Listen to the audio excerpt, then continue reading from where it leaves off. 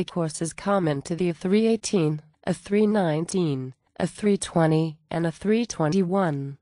These aircraft have the same type rating. A320 will be the generic term. We will refer to the others when appropriate. The A318, A319, A320 and A321 are twin-engine subsonic medium-range aircraft.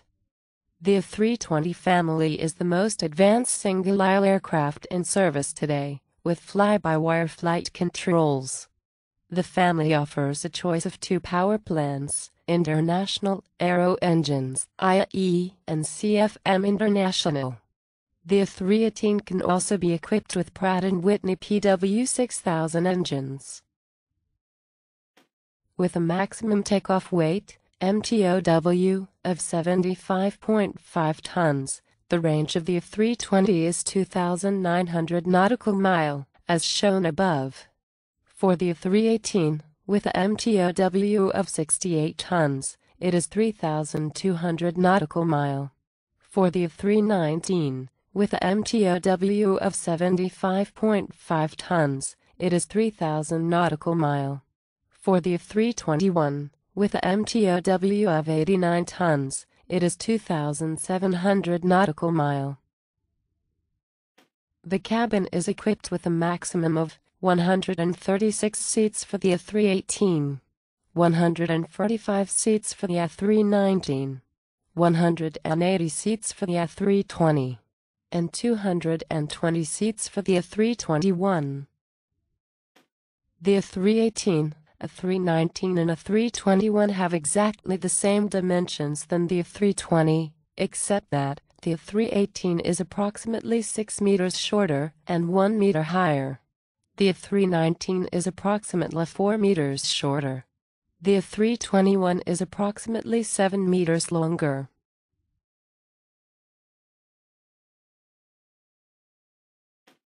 The following areas are unpressurized: the tail cone, the main gear bay, the air conditioning packs, the nose gear bay, and the radome.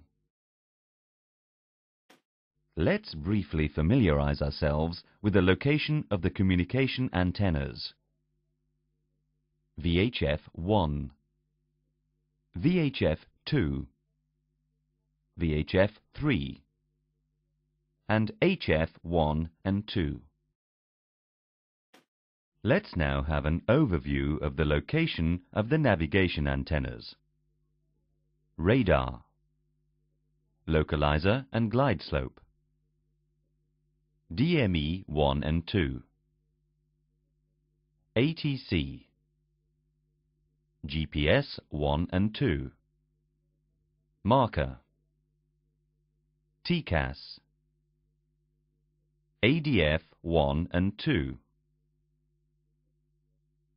radio altimeter, ELT, emergency locator, VOR 1 and 2. The minimum pavement width for a 180-degree turn is 19 meters for the A318, 21 meters for the A319, 23 meters for the A320, 28 meters for the A321. For the A318, A319 and A320, if the wing clears the obstacle, then the tail will also clear it, as it is inside the radius of the wing. For the A321, the tail is the constraint. There are 3 cargo compartments: a forward cargo compartment, an aft cargo compartment, and a bulk cargo compartment. The size of the fuselage accommodates standard containers. The cockpit is designed for a 2-member crew operation with 1 or 2 observer seats. The cockpit of the A320, a 2-man glass cockpit, is the most advanced cockpit of any civil airliner. It has an optimized layout of 6 LCD display units.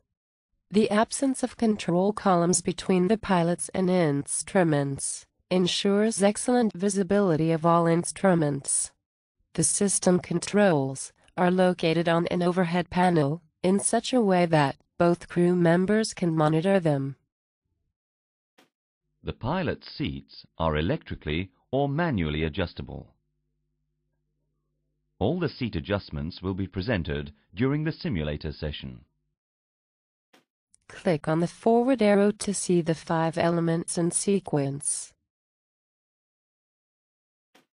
The overhead panel is used during the pre-flight to check that all the lights are out, dark cockpit philosophy, and in flight to carry out emergency or abnormal procedures.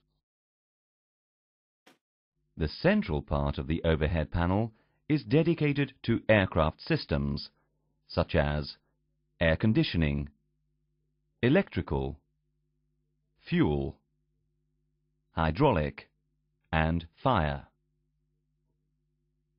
Note, the most frequently used controls are located on the bottom part. For a closer look, let's take the fuel panel. On the left and right side is the system name. For each system there is a schematic diagram.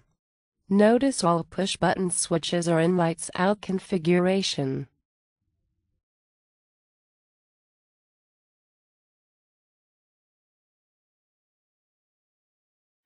The glare shield is used by the pilots for flight guidance and short-term flight management. It is also used to control the electronic flight instruments.